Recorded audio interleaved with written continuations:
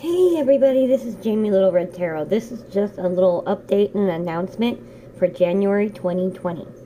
I have 3 more of the end of the month quickies, and then I'm going to finish out the winter solstice card readings. I know that the winter solstice was on Saturday, and we've already entered the winter solstice time. I get it, but it covers from December 2019 to March 2020. So I'm working on that. And then my next thing will be getting out. I want to get out a 2020 overview. I'm not promising anything, because I definitely, absolutely, positively have to get the January readings out. Because in the 1st of January, I will be having surgery. It's nothing major. It's as common as a root canal. It's just a little bit lower. So, I will be out for a couple of weeks in the beginning of January. I hope that I'll be up and about in about 2 weeks. I hear that's very common. I won't be tip-top shape and tapping toes and fly.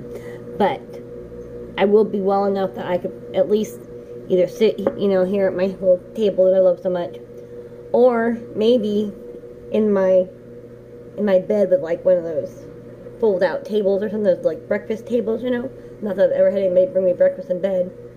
Anyways, not that matters. Rabbit hole. So, my friends, when I do the reading, I might be a little loopy. Hell, I might even try to get on while I'm loopy.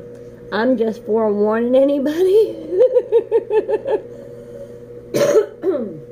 of next month. But like I said, I have 3 more quickies, and I'm going to work on those winter solstice, and I have to get the January readings out. I really, really, really want to do some sort of 2020 overview.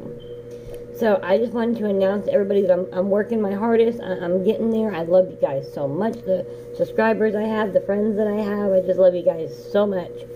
So I wanted to just say Merry Christmas, Happy New Year, give you that update so you kind of knew what was going on in my world over here.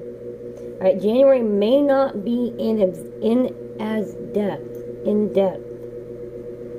depth as much as the other monthly readings, just because I'm trying to get them out there for you before I go into surgery. And now my washing machine's taking off. I love you guys. Mwah. Bye. Merry Christmas.